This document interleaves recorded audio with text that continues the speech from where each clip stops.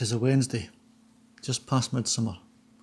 Elizabeth Demand, 32 years old, no fixed hours, casual contract, junior lecturer at a university in London, living the dream, her mother says. And she is, if the dream means having no job security and almost everything being too expensive to do, and that you're still in the same rented flat you had when you were a student over a decade ago.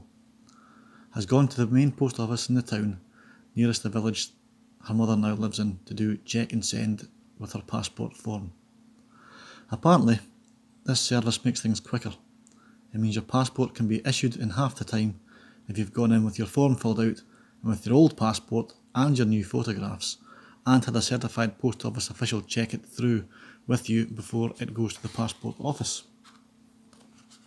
The post office ticket machine gives her a ticket with number 233 on it for counter service. The place isn't busy, apart from the queue of angry people stretching out the door for the self-service weighing machines, for which there's no ticketing system.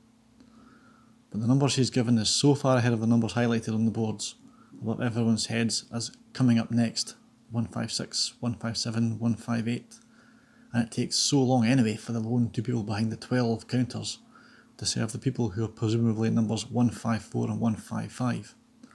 She's been there 20 minutes and there's still the same two customers. That she leaves the post office, crosses the green and goes to the second-hand bookshop on Berners Street. When she gets back 10 minutes later, the same two lone people behind the counters are still the only people serving. But the screen now says that numbers coming up next for customer service will be 284, 285 and 286. Elizabeth presses the button on the machine and takes another ticket, 365. She sits down on the circular communal seating unit in the middle of the room.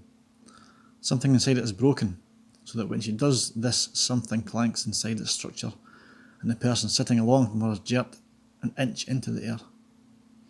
Then that person shifts position, the seat clanks again, and Elizabeth jolts an inch or two downwards.